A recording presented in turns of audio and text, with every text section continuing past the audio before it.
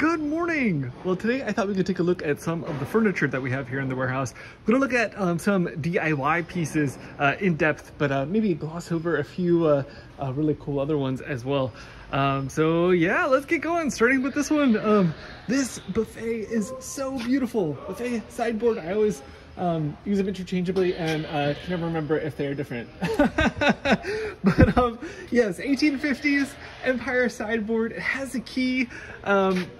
I mentioned that because I think that is one of the coolest things in old furniture, the locking mechanism. But yeah, overall, the design is super cool with these two raised portions on either side. I really love the hardware as well. Look at the little detail around the edge of the escutcheon for the keyhole. And look at the pulls. Aren't these beautiful? Look at this. I really like this little point here. So cool. And you can see the drawers have a little bit of a design detail on the front with these kind of grooved drawer fronts. But I'm at a lost words. And then echoing that design, look at this.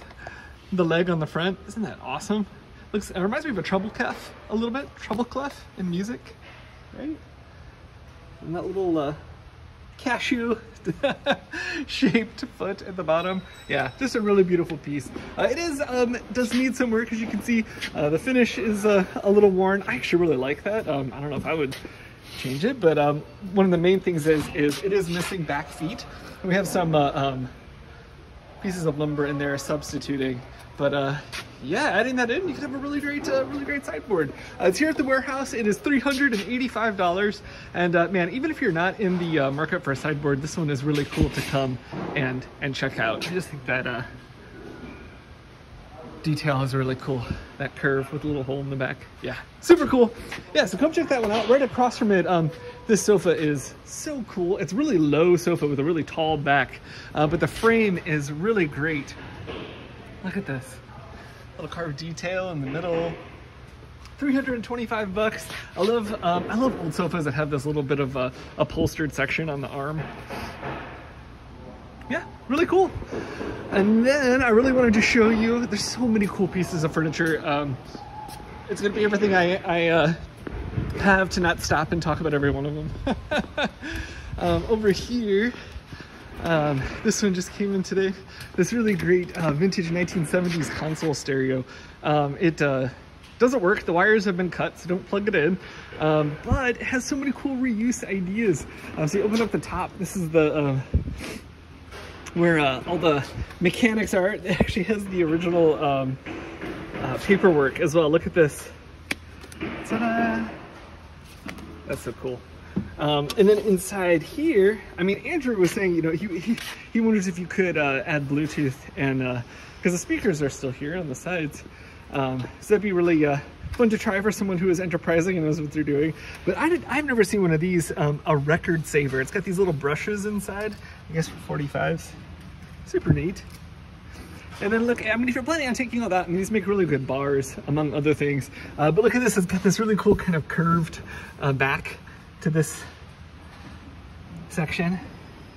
And then I think my favorite part is down here. I love the record holders and some storage next to it. So yeah, all sorts of stuff you could do with it. Really neat cabinet. Yeah, it's ready for your creativity. And that is $125. Come check it out here at the warehouse. And I also wanted to show you over here. Oh my gosh, you know what? I think that's my childhood dresser. Boy, that's a blast from the past. Not dresser, desk. Mine had a shelf on the top, but oh, that's so funny. Wow, that's so cool. I wanted to show you this one. This is so beautiful, $30. It's got so many cool little details to it. It's got two drawers. Ta-da! And I love the curved front to it. Some great hardware, but I think the coolest thing about it is this detail that's in underneath the top and then repeated below at the bottom as well. And it's got these really great little brackets underneath it. Just some neat kind of like finery, as I think of it. And then you add these kind of like fluted legs and the sides here too. Yeah, just a lot of really great stuff going on here. I really like, as I believe I mentioned, an aged finish. So I love the top like this, but you can refinish it, restain it, or paint it. It would really make all the details come out, that's for sure. So yeah, 30 bucks, a really fun project, I would say as well.